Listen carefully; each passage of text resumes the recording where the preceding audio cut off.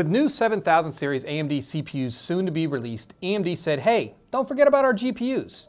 AMD did sponsor this video, however they have not received this video beforehand, nor any influence over the video in Dreamcore's opinions.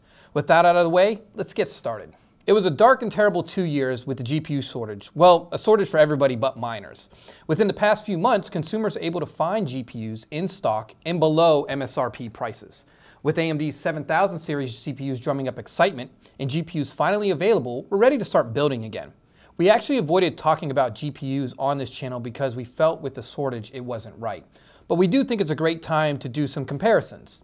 Let's see how AMD CPU GPU stacks up against an AMD CPU Nvidia GPU build. Let's talk about one benefit in having an all AMD build, is their Adrenalin software. With a few clicks, we can overclock both the AMD CPU and GPU, then quickly enable features such as Radeon Super Resolution or RSR.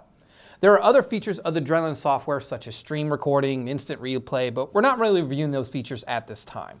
With an AMD CPU and an Nvidia GPU, it will require multiple pieces of software to achieve the same outcome.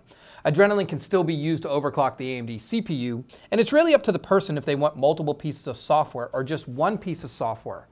Our recommendation is if you're going all AMD CPU and GPU combo, then the Adrenalin software is going to be easier for new and veteran PC builders alike, as it's a one-stop shop. The next big talking point is going to be the DLSS versus the FSRS 2.0 debate. We're all fans and enthusiasts of any technology that can squeeze out more performance and FPS in our games. AMD's been working with game developers to get FSR 2.0 added to as many of the AAA titles and has slowly closed the gap with Nvidia DLSS numbers. Both AMD and Nvidia keep a list on their website of current games that are supported. Personally, I feel the AMD page is a little easier to navigate as it allows for one-click filtering at the top. However, it would be nice to have a counter showing the total number of games when filtering on a specific feature such as Super Resolution came up to 98 titles as of today. We decided to focus on the average gamer setup on the bench with an AMD 5600X CPU, and two GPUs we are comparing are an AMD RX 6600 and the RTX 3060, very similar systems.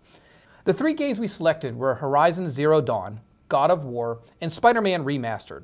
All games were set to 1080p and the highest graphic options available for each game.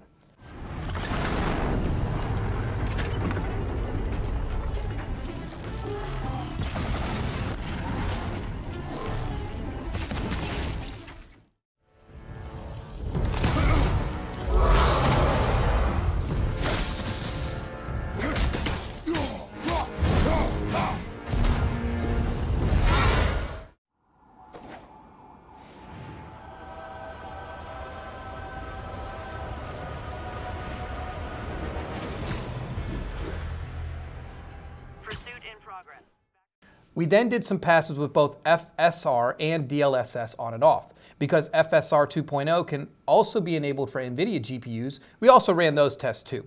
When enabling FSR, we also chose to stick with the quality profile, as that is what we feel the normal gamer is going to use.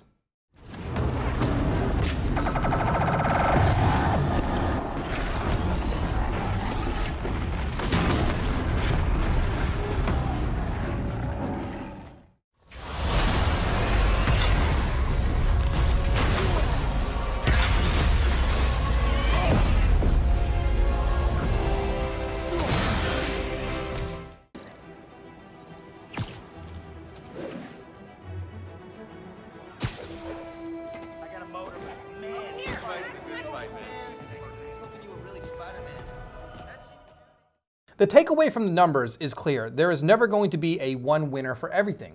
It's going to be up to you as the gamer to decide by reading online and watching reviews like this video in hopes to make the best purchasing decision. If your monitor is a 1080p at 60 Hz, then all games with FSR and DLSS are going to run amazing for your setup. There will be cases where FSR does better, such as Horizon Zero Dawn, but then Spider-Man FSR and DLSS using Nvidia was clearly better. Don't buy for the future because it's impossible to know. List out your favorite games you like to play and try enabling FSR and DLSS. Either way, as the consumer, there's something to be gained. In terms of power consumption, the RX 6600 bench was around 189 watts average during most gameplays, where the RTX 3060 was around 263 watts. This does mean that some Adrenalin overclocking of the AMD CPU and GPU could squeeze out more performance and end up costing the same as the AMD CPU and Nvidia GPU system. There's one last point we want to bring up, that is ray tracing. If you must have ray tracing, then today NVIDIA GPUs have a big advantage in almost every game. Thus, we didn't even add these to our test case. But with the rumor mills in full swing and AMD launching its RDNA 3 GPUs in the near future, they are supposed to have better ray tracing support. Check back with us as we'll be reviewing the new AMD GPUs when they are ready for launch. That's it for today's video, comparing an AMD CPU-GPU combo with an AMD Nvidia GPU combo. We hope you liked the video, and please check back in the near future because we do have some upcoming content with the new 7000 series AMD CPUs. Thanks and have a good day.